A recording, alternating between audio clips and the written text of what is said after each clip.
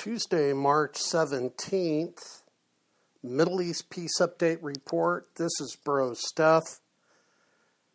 And this is my thoughts on what's going on with some developments with Iran, with Europe, and with Israel. I'll call this Iran cruise missiles, Europe, and Israel. So I was reading a news article, that discusses and highlights the fact that Iran now has its own cruise missiles. And the picture that you see attached to this audio are those cruise missiles that Iran has. So now Iran is capable of hitting Europe and Israel with cruise missiles that can be fired from the air, from the sea, and from mobile platforms. So while the world has been futzing around with Russia and the Ukraine issue and the Iranian negotiations that are going nowhere, Iran has been upgrading its fleet of cruise missiles that, by the way, you could put a nuclear warhead on a cruise missile just as easy as you could an ICBM. And so Iran's been upgrading its navy, its conventional war machine, and now cruise missiles. And while the world's been so preoccupied with everything else, and these cruise missiles makes Iran very dangerous because they could just float in a frigate, a couple hundred miles off of the coast of Israel and push a button and a cruise missile comes in at about 150 feet and just hits the target.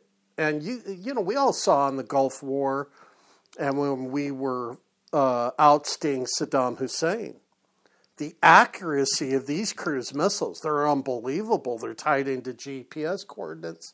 And, they can hit the head of a dime or the head of the pin, with complete accuracy. So while we're, overly concerned, rightfully so, with Iran becoming a nuclear power, how much more dangerous are they really with now cruise missiles that can just about go anywhere in the Middle East theater and into Europe? I mean, if I was living in Europe, I'd be really nervous. And, they can launch a few submarines right off the coast of the United States, send up a cruise missile and have it fly under radar and hit San Diego, hit LA, hit Florida, hit the New York coastline. I mean, how does this fit into Bible prophecy? Well, again, I don't want to sound like a recording, but it fits into the Ezekiel 38-39 scenario perfectly. What we're seeing with everything going on with Iran, we're seeing that they're rising to prominence and power, becoming a major war machine in the Middle East and threatening Europe. And they're doing exactly what I believe the Bible said would happen. The Bible paints in Ezekiel 38-39 Iran as being a leader in the area that, along with Russia, comes after Israel. Well, they're living up to that. And I believe, I think Iran's going to go nuclear. I've always believed that. I was blowing the horn on this back in 2005. And I was one of the only voices out there screaming at the top of my lungs, "Stop Iran now." That was in 2005. That was 10 years ago. People thought I was out of my mind. Well, here we are. Iran probably has the material to make nuclear warheads right this very moment. And they're very good at the game of chess. They're very smart, and they're going to wait, bide their time, and at the right moment, they're going to strike. Now, just throw into this whole mix, they're now surrounding Israel on the borders of Israel. They're Republican Guard units. They're in Lebanon, they're in Gaza, they're in Syria, they're in Iraq. They want to move into southern Saudi Arabia. Iran is encircling Israel, and they're doing it very stealthy, very quietly. No one is saying a word to them about it.